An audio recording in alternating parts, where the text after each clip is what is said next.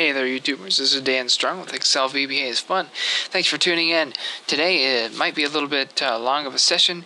We're actually going to create our first report, and it's going to be pretty sweet. We're going to go through and we're going to do an employee list report. And what we're going to do is we're going to get certain columns that we want to be in the report, and we will exclude the others. And we're going to do something special with the social. We're going to do XXX hyphen XX hyphen and the last four for that. So let's get started right away on building our report. We want a nice big button.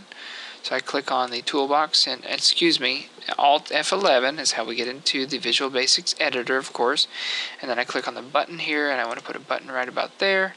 And I want it to say Run Employee EMP report, we'll say. Okay, and take this cancel button, and we'll change the font because it just looks funky, being so much larger than the other one. Alright, well, it's still a little bigger, but oh well. Here we go. So run employee report, and we'll name that button BTN Run EMP. That's good enough. So what do we do first? Double click here. We're going to declare our worksheet as sort DB. So we're going to say dim, let's say SD sheet as worksheet, and we'll set SD sheet equals this workbook dot sheets. What was the name? It was sort DB, and the capitalization does not matter here.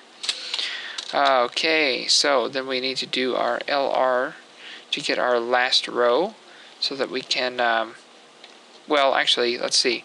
Let's create a new sheet, and we'll give this one a name. We'll call it employee, we'll just say underscore RPT, employee report. Okay, that's going to be our report page here. Let's set up our columns. Which ones do we want? We might want the employee ID, the name, social, and we don't need status, and date of birth and date of employment. Hey, let's just say that's all we want. We want a report that only gives us our active employees from this database. So let's see if we can just copy that and paste values only. Alright, and we'll just click these out a little bit. Name, of course, is going to need a little more space than the others. Click here and Control B to make them bold. So now we have a starting area. Alt F11 back to our menu, and here is our report here. And in fact, typically I would advise that you run a report from a module and not directly from the Userform, but it's not necessary that you have to do that. So let's just get started then. We're going to say one thing that you need to do is you have your you have one loop going on that is looping through your original content, your original database, and then I always have another variable. I use X for some reason. I just do it. I use X to loop through your first page. So X is going to be 2, 3, 4, and then 5, and just keep looping all the way until it reaches 50. But then I always have Y starting at 2, and only when the conditions are met and it fills in this row Y, which in this case would be 2, then Y equals Y plus 1. And then it becomes row 3, and if the conditions are met ever, when looping here, if something is true, then they want to take that line and shove details of it right here. So let's go ahead and see how that works. We have SD sheet, which we've nicknamed sort database sheet. We're also going to use employee report sheet, so we're going to have to declare that to make our lives easier. So I put a comma here and I say ER sheet. That's what I'll call this one. Also as worksheet. Then we're going to set ER sheet equals this workbook dot sheets, and it was EMP underscore RPT, end quote, in parentheses. Now we've declared those, And if we type sheet dot anything, you see that it will recognize that as a worksheet object and give us lots and lots of drop-down options here, which makes life much easier. So Y, we are going to say, is our starting row, which is column 2. So as you can see, we don't want to start on row 1, or we'll start overwriting our headers. We'll start on 2. All right. It's our starting row, and we're going to say, well, where's our loop here? We need to get the bottom row of our database, so we won't be going till 1 billion. We just want to go to row 50. So let's get that now. Back here, we're going to say, let's see, LR code. Now that's if you have Type Pilot here. You can see down I have Type Pilot, and it makes my life so much easier. LR code, space, or enter. Let's see, LR code. There it is. Okay, I hit enter. And it copied and it took this from my listing. So we're going to say if SD sheet.cells, and all this jive is row 1, then we want LR to be SDLR. Actually, I'm going to use to show it's the last row from the SD sheet. Okay. SD sheet.cells, blah, blah, blah. Okay, so either it's going to be, it's never going to be row 1 is what we're saying here. It's going to be either 2, or it's just going to be whatever it is, which in this case, it would shoot up to row 50, like so. So now we have our database sheets last row trapped in this little variable here. So we could say our loop is going to be, so for x equals 2 all the way to SDLR, whatever row that happens to be. And of course we have to say next x, or next whatever variable we shoved in there. The numeral is going to be x each time. Let's go ahead and, well, we're not there just yet. What are our conditions? We don't really have any, except that we want the person to be active. So our status is going to be equal to A. Let's get that out of the way here. So we're going to say if SD sheet dot cells, and then row X column 4 equals capital A, then. And we learned in a previous lesson that you could use UCase to automatically capitalize the A in your analysis. So if the capitalization of this is capital A, then, well, they're active, and we'll go ahead and continue. And we'll, of course, unindent and say end if, and then we have this beautiful indentation here. So, all that to say, we're looping through every row here one at a time, and if column 4's row X, whatever row X is on, is an A, then we're going to use it.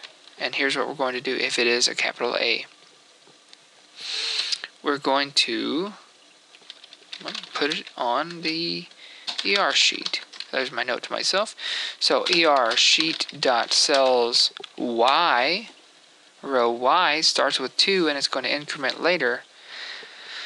So Y column 1 equals SD sheet dot cells X comma, and I believe we're doing employee ID for both. In another future video, I'm going to show you how you can dynamically change the row numbers using variables here instead of numbers, but you have to label them all. Very cool, very useful, especially if your boss comes back and says, well, I need you to add this column and this column and this column, please. It would be quite a headache if all you had is a bunch of numbers and you don't even know what they mean. We happen to know that employee ID is 1 on both sheets. So we're good to go there. Then we're going to copy and paste this to make it easier. Okay, there's all 5. So ER sheet dot cells Y comma 2, that would be name, and that would come from column 2 and the other one too. So those can both line up. So there's the name. Then column 3, 4, and 5 we'll do this way. Let's see, what's 3 is social, 4 date of birth, 5 date of employment. So social is 3, but then you got 4, 5 is actually over here on 1, 2, 3, 4, 5, 6, and 7. So you have column 3 and then 6, 7. Let's go back and quickly report that to our page here. Column 3, then 6, then 7. Oh, oops. Then 6, then 7. Okay. And then we're going to say y equals y plus 1. And how can we do that? Well, because we don't want it to always be row 2 on this sheet right here. We want it to go y equals y plus 1, which is the same as saying 2 equals 2 plus 1. So now the y is going to be 3, and then, well, you'll see. Let's go ahead and do that now. I'm going to hit F8. Well, what have I done here? If I run the report, let's double click on the button here and put a stopper right there. Now I feel better about that. I'm going to hit F5, and when I hit run report, it's going to stop me right at my stop marker. Hit F8, and okay, so column 50 is on this sheet. And let's see.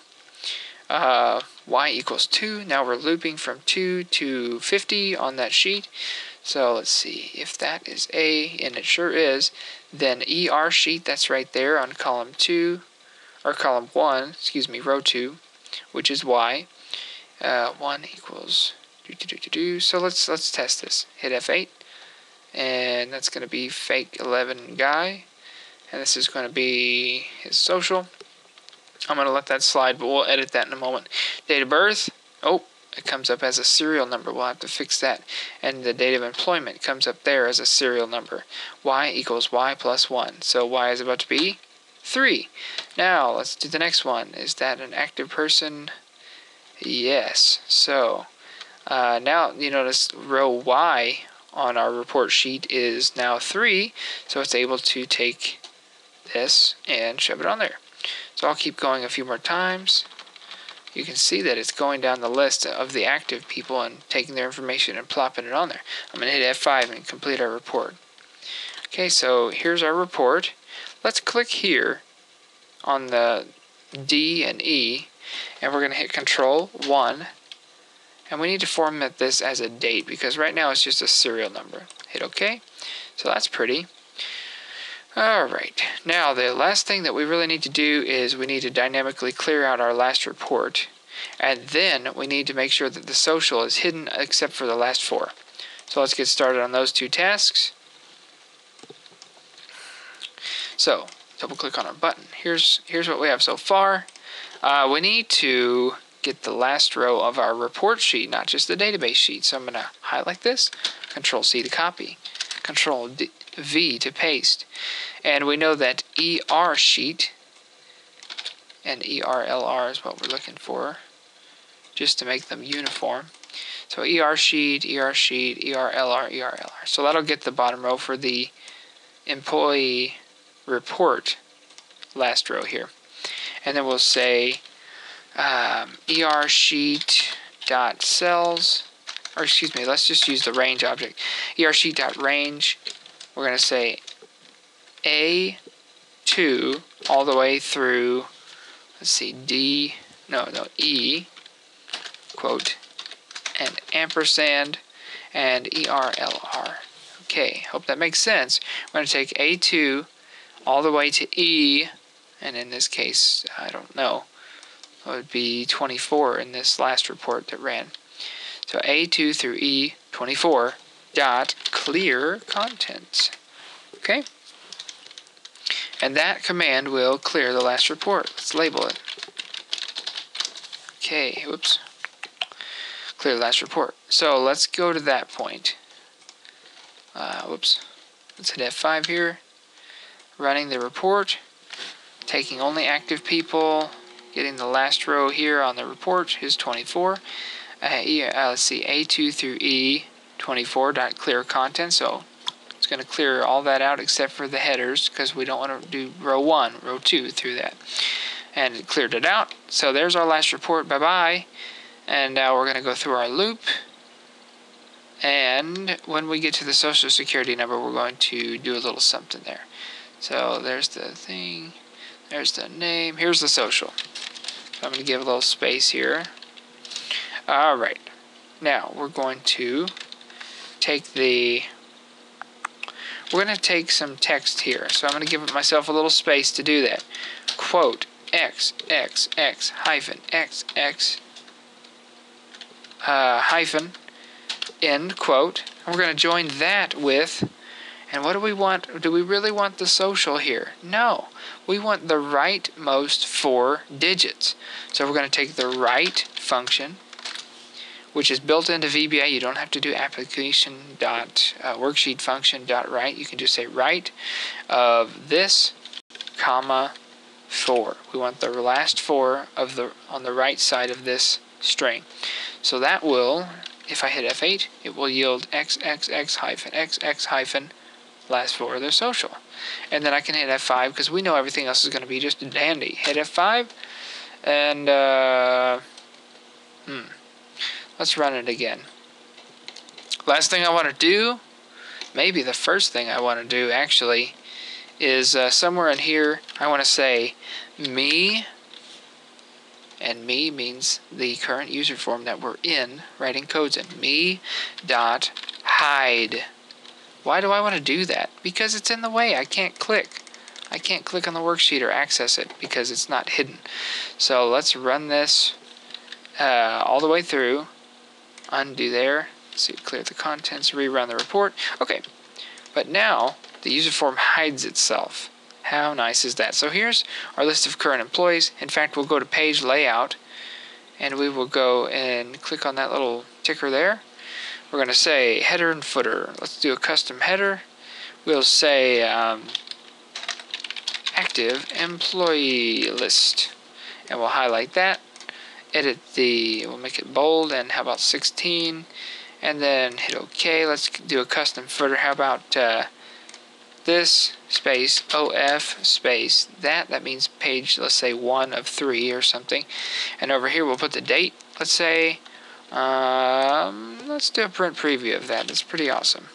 Control P, print preview. So that looks pretty good. Active employee list. And then you want to go to page layout. And you want to go to sheet right here. Rows to repeat on top. We want to make that our column headers. That way if there's a bunch of pages, this will appear at the top of each report. At any rate, we're really, really close to running this. Let's just hit F5. And I'm just going to run the employee report right now. Click it and voila. Oops, we have a marker. Goodness. Okay, hit F5. And there's our report. Right there. Let's click here. Let's do that again. Just for effect. Run employee report. Okay. Now, let's test that because I want to make Mr. Dude, he's going to be active from here on out. So let's see if Mr. Dude now appears on our report. Let's go back and run it. Hit F5 to open your user form. And click Run Employee Report. And if this stupid thing would get out of the way, my goodness. Anyway, we can see that Mr. Dude is now on the report because he's active. Thanks for watching, and we will do some more fun things with this report when we return.